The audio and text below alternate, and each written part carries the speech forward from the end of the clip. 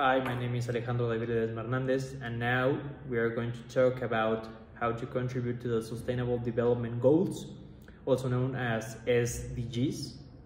First, we need to highlight that they are clearly important because they offer us a comprehensive framework for addressing global challenges and promoting sustainable development in a balanced and inclusive way. Among the 17 existing SDGs, I chose the following two: the responsible consumption and climate action. In terms of responsible consumption, I recommend that we can reuse bottles instead of buying new ones in order to prevent the production of plastic and waste in general. Now, in terms of climate action, my recommendation is that in order to avoid the emissions of greenhouse gases originated by the use of vehicles, such as carbon dioxide, we can walk or use a bike instead.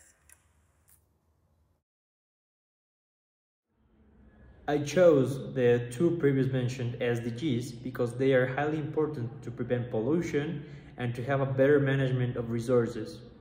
Furthermore, the recommendations shown in the video represent some of the easiest steps that everyone could take in order to contribute to the motion.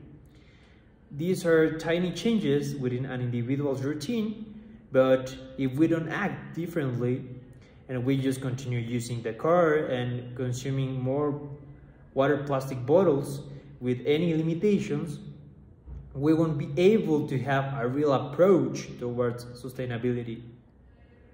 As you could see, everyone can introduce these courses of action into their daily routines. Only use the car when it is really necessary to do so. You can avoid the use of it by walking or biking instead. This can considerably reduce carbon dioxide emissions. Moreover, having a bottle or a cup that you can refill can also help to reduce the production of plastic and decrease the generation of waste. I will definitely continue to practice these two recommendations in order to contribute to the achievement of the SDGs.